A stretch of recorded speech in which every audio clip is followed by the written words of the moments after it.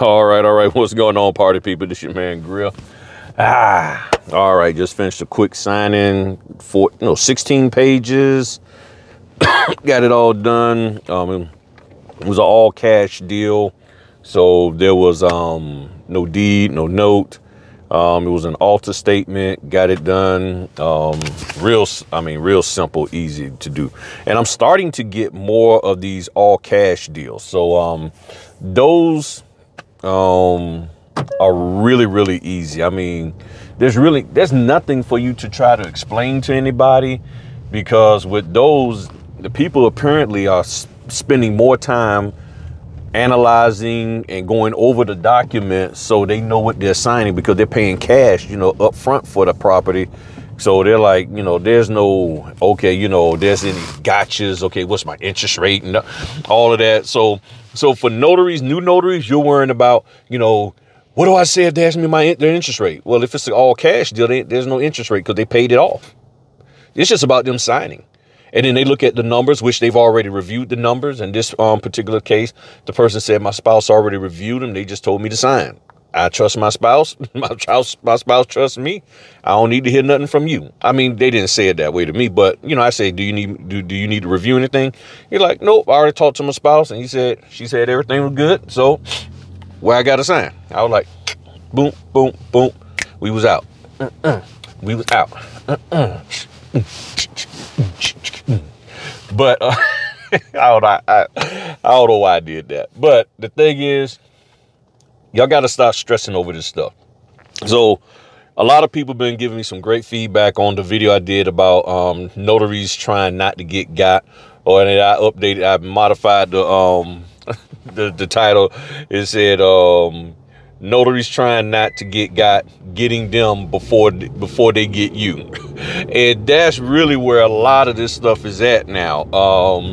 But somebody left a really good comment in there underneath somebody else's comment.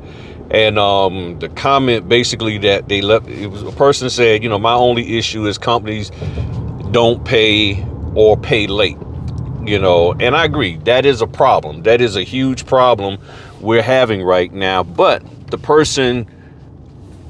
somebody replied and basically said what the issue is, which is what I've said, is that basically these companies, these signing companies, they are financially in trouble.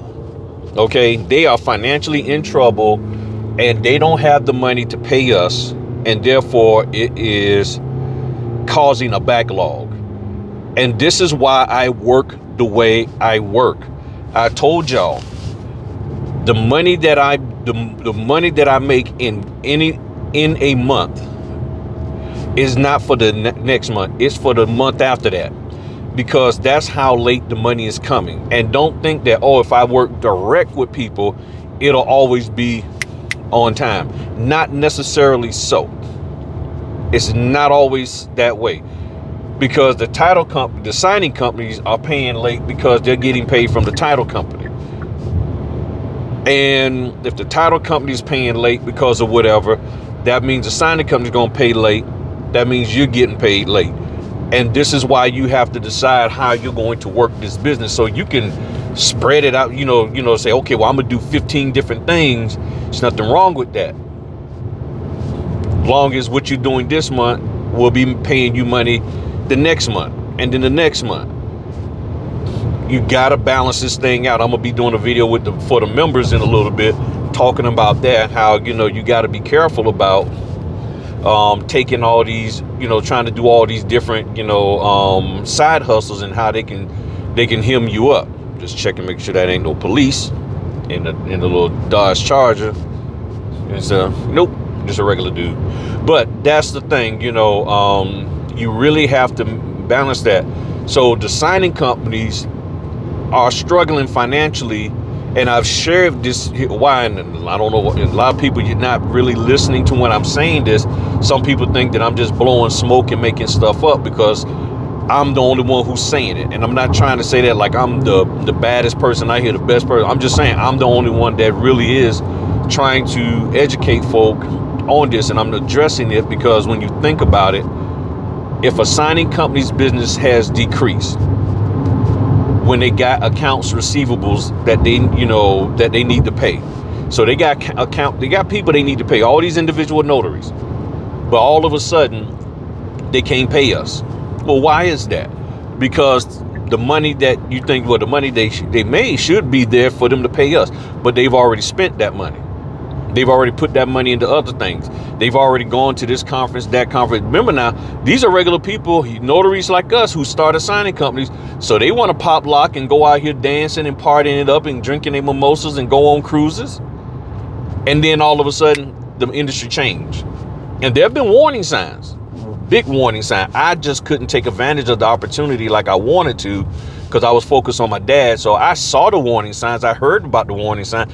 I just wasn't in a position to take advantage of it to the degree that I could have and would have liked to have. So I wouldn't be, like now I wouldn't have to work as hard as I'm working. But I knew either I sacrifice on one end and not spend time with my dad, or be with my dad and know that, if he passed and didn't know when or any of that, but I was like, okay, this is just a pill I'm gonna have to, swallow. If he passed or something comes up, I'm gonna have to go out here and turn and burn. And that's exactly what has happened. So from that perspective, I was prepared and I saw what was going on, and I adjusted accordingly and knew what adjustment I was going to have to make when certain things happen in my life. But for many of you, you didn't look at it. You just like, I'm just going to go out here and I'm just partying it up. And you didn't pull anything back. And there was a lot that I pulled back on various little memberships that I had and things of that nature. I was like, I'll do it myself. I'll do it myself. Nope, I don't need this. I understand all the AI automation. Nope, I'll do it myself. I only kept anything that was truly, truly essential and that really, truly benefited my bottom line. Anything else, I disconnected from it. So there are companies out here who basically, they weren't prepared for this, and they're trying to stay afloat. And this is why I keep sharing with y'all, as notaries, we got to get our head right. And sometimes these trainers got us all riled up, and not just trainers, but even some of these little fringe people out here who, they like, well, I just want to just share my opinion, and they get you all hyped up worrying about what the signing company's making, how much this person's making, who gonna do this, why you sending me an order that's 104 pages for $65? You need to pay me, $1.25 per page, and all, what I'm saying? They doing all of that, and then they get you riled up, and then you go run into the wrong company, and you start tripping on them, and the next thing you know, you ain't getting no more business. Because you listen to this fool out here talking about what they ain't got. But then when you look at them, you're looking around, it's like, look like you got everything already covered. Your man, your woman, or whoever you kicking it with, got you covered, and you just doing this for play. So this is why I say you got to be careful who you're listening to, because you're listening to somebody because of your lack of knowledge about the business, and then they're telling you, oh, it's like this, and they're screwing you over, and you getting all riled up. Then you go running in there with your little tiki torch, and the next thing you know, you sitting on the sideline like, I can't get no orders, and you begging for stuff now. So you got to really be careful about who you listen to. They're not going to stop running off at the mouth, but you don't necessarily have to listen to that crap, and you don't have to try to execute it in your business life. And that's the thing, so these companies are struggling. The signing companies and the title companies, they're struggling. And see, what I've been doing is trying to find a way to work with them and trying to get them to respect what I'm doing and not try to lord over me because you're afraid and scared and you're worried about, well, will the documents go out on time? Will you show up on time? Will you do this and do that? I got you. I know the other notaries are messing stuff up, but I got you. Okay, yes, I know I made a mistake, but I got you. What do you need me to correct? No problem. I got it done. Okay, cool. And this is where proper communication is going to come in and be key for the signing companies and the title companies and everybody to inform us of things. Because even now lately, it's been this thing of after the signing is done, all of a sudden there's this, oh yeah, by the way, we need these documents scanned right now for funding. Okay, you know what? Things are tight, are hard. I'm trying to make money. The fees are going down. So I'm taking 3 and 4 signings. And now you want me to stop, sit at home, scan, wait for you to tell me that it's okay. And then I leave for my next appointment. I'll never make any money that way. So we have to find a better way of making this thing pop. You know, if you need this done, then we need to have a conversation. Let me know up front so I can better plan and prepare. You know, so these companies are scrambling and they're fighting for business. They're fighting each other, not literally fighting, but they're competing against each other with the small pool of title companies. So you think about it, the signing companies that, yeah, they might be in Florida, but they're trying to get business for the title companies that are in California. The title companies in California trying to fight with trying to get business from the signing companies in Cali, trying to get business in Florida, and vice versa, Texas, everywhere. They're trying to get as much business as they can, and they're trying to, in some cases, they're promising certain things that probably shouldn't be promised. And then they need us to do it. And they don't feel that they need to tell us ahead of time that they made such and such agreement with their client that we would do ... And then when you come with an attitude, they don't have any patience. And this is where we're at. So, and this is why, that's why I did the video about people are worrying about trying to not to get got. I think you're trying to get over on me. Well, I think you're trying to get over on me. Well, I think both of y'all trying to get over on me. Well, we think you trying to get over on us. And that's a part of where we're at right now. And we have to find a way to build trust with each other. And then when the opportunity to trust another comes, trust that other. And then you who trust is being extended to, you need to operate and walk in a spirit of trust with the people who are trusting you. And have patience and compassion toward one another in this business. This is where we're at right now. And if we can figure out how to do that effectively, things will go a lot smoother. So that when the next gold rush of notary work comes along and mortgages and all that stuff via the mortgages, we will be ready for it and not have burnt bridges and pissed everybody off. I mean, there's notaries out there that's like, if the signing company's not paying, even the title company, anybody ain't paying me, delaying and this, that, and the other, I ain't messing with them no more. Well, that hurts you. So how do you fix that? Okay, you might have to have a conversation with the notaries and say, hey, look, this is what's going on. This is really what's going on. We bootstrapping, bottom feeding how to try to make this thing work.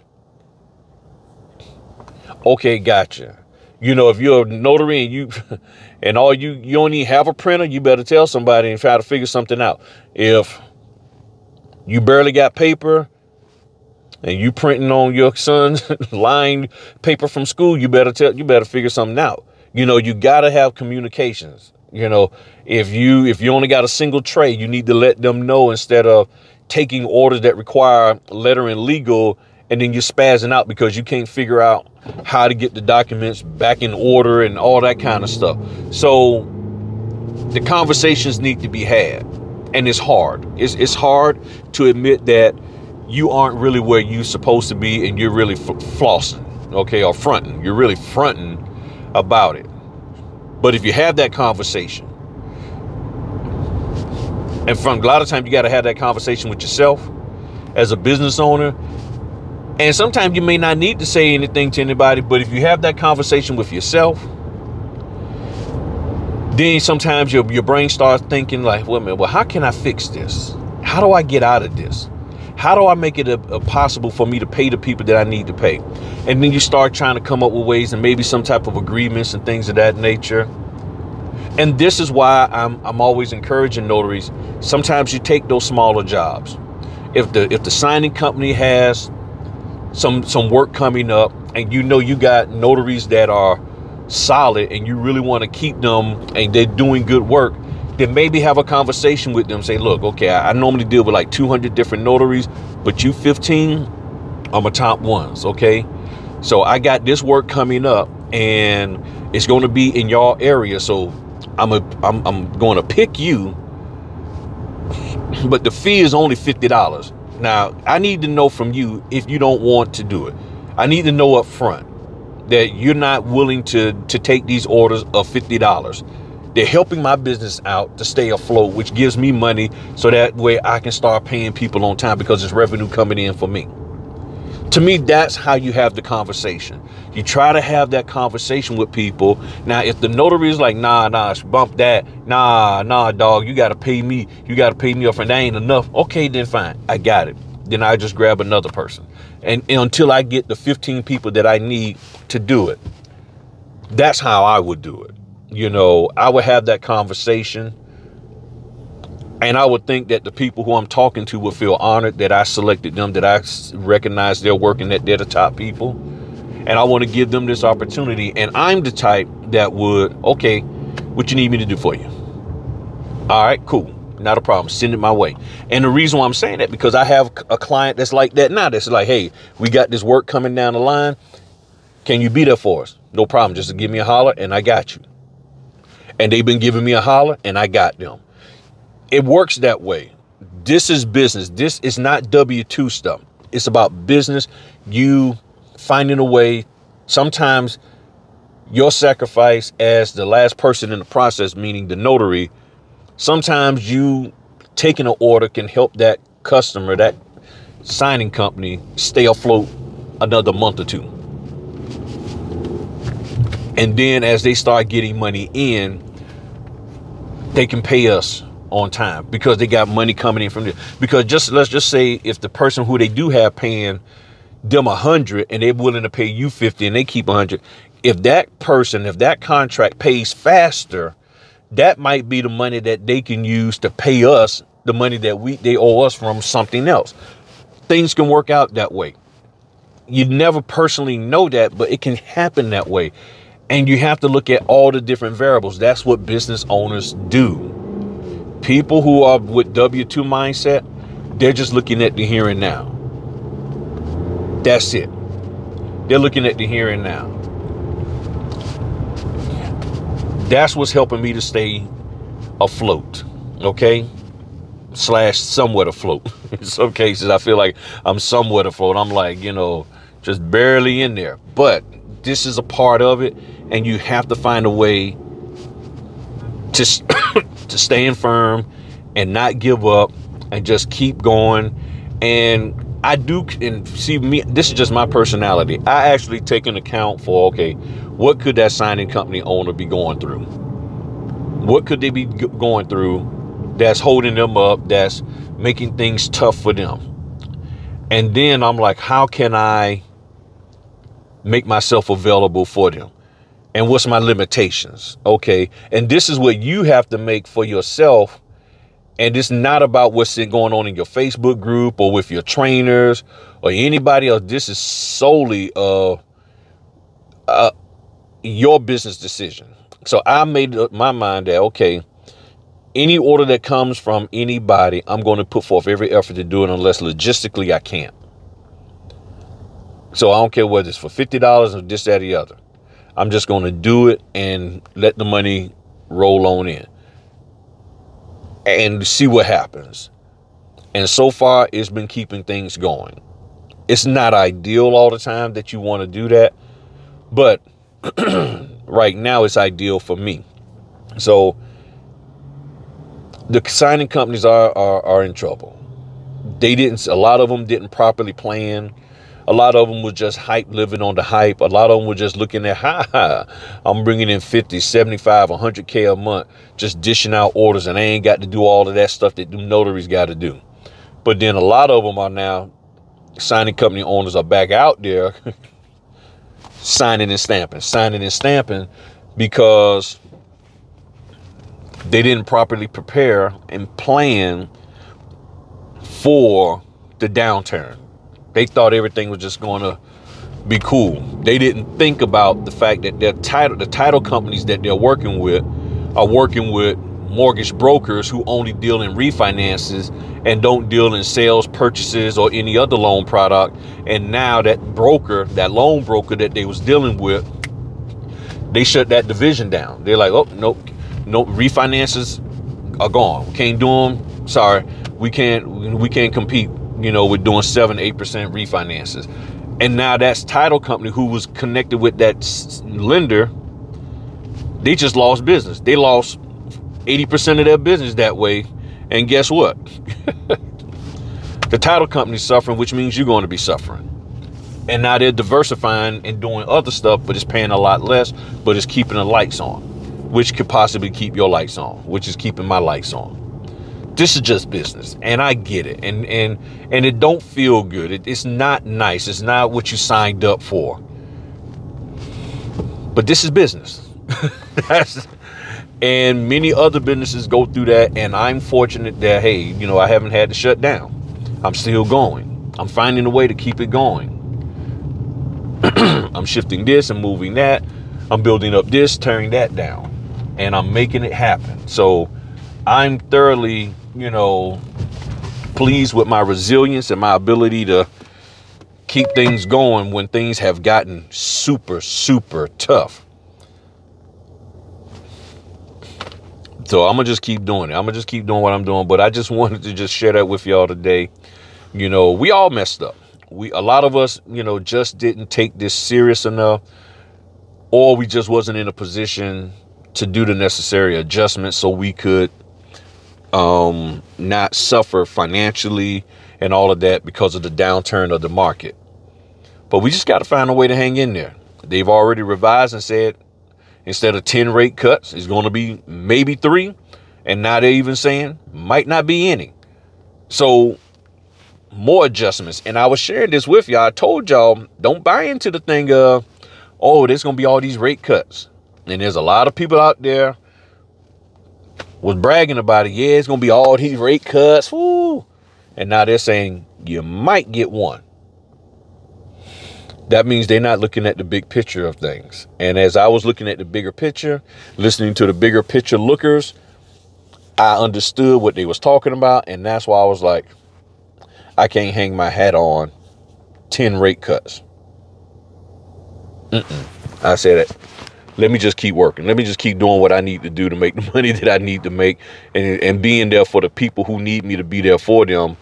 And that's what I'm going to do. So y'all have a good one. I'm going to go in here, do these scan backs and eat me some lunch real quick. And I got 2 more house inspections to do, and then a 7:30 loan application later this evening. So,